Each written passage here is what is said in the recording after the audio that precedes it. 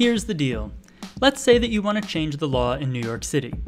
Maybe you want to ban annoying sports betting commercials, or perhaps you want to legalize violence against people who stand aimlessly in the middle of sidewalks. So where would you go to change these laws? A lot of people would probably call the mayor, because TV and movies have led us to believe that mayors are basically all powerful in their respective cities. But in reality, the mayor does not write the laws. The city council does. So here's what you need to know about the New York City Council. The City Council comprises a single legislative body, which means it is unicameral. In contrast, the US Congress has two legislative bodies, the House of Representatives and the Senate, as does the New York State Legislature, with the State Assembly and the State Senate. These are both bicameral institutions. There's one seat in the City Council from each of the 51 districts across the 5 boroughs. In general, being on the City Council is a 4-year term, with a limit of 2 back-to-back terms. It is intended to be a full-time position with an annual salary of almost $150,000, but City Council members are also forbidden from receiving any outside income. The City Council is led by the Speaker, who is elected by City Council members and must be a City Council member themselves. The City Charter, which is a bit like the Constitution of New York City, has a number of checks and balances to limit the power of the Speaker. However, in practice, due largely to the fact that City Council members have overwhelmingly been from the same political party, the Speaker is very powerful. You see, since 1915, the City Council has been consistently controlled by members from the Democratic Party. At the time of writing, only 5 seats are currently controlled by Republicans, 2 from Staten Island, 2 from Queens, and 1 from Brooklyn.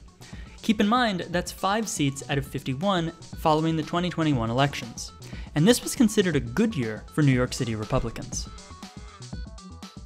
In any case, the main function of the City Council is to pass citywide laws. Each proposal can only cover one subject, which is quite different from the omnibus bills passed by the US Congress. Each City Council proposal must also include an analysis of how it would impact the city's finances. If the City Council votes to approve a bill, then it goes to the mayor's desk. The mayor can approve it or veto it. If the mayor does nothing, the bill will become law after 30 days. If the bill is vetoed, the City Council has 30 days to override the veto, which requires a 2/3 majority. If the City Council wants to change something that impacts the city charter, then it must be approved by voters in a general election. The City Council participates in and has the final say on the lengthy process of crafting the city's budget, although initially each yearly budget begins with a proposal from the mayor. The City Council can vote on setting real estate taxes and other taxes that have been approved by the New York State Legislature. The New York City Council cannot levy taxes without prior approval. We will examine this a bit later.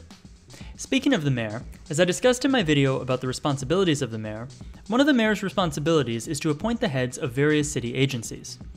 Mayors can make most of these appointments on their own, but some require City Council approval, like for the head of the Department of Investigations or for the members of the Board of Elections.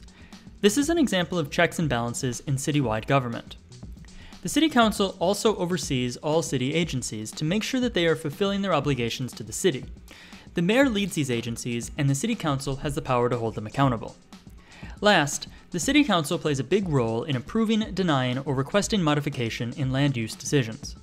You see, in a municipality like New York City, with some of the most densely populated areas of the country, effective use of land is critically important. As a result, the land use decision process in New York City is very important, but also pretty complicated, so I'm not going to be going terribly in depth in this video. Perhaps I'll talk about this again in the future.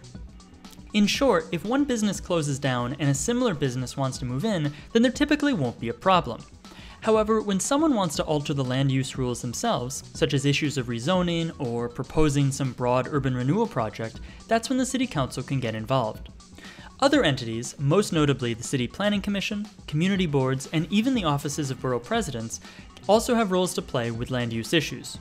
However, even in land use issues that are not mandated to be covered by the City Council can still vote to have oversight.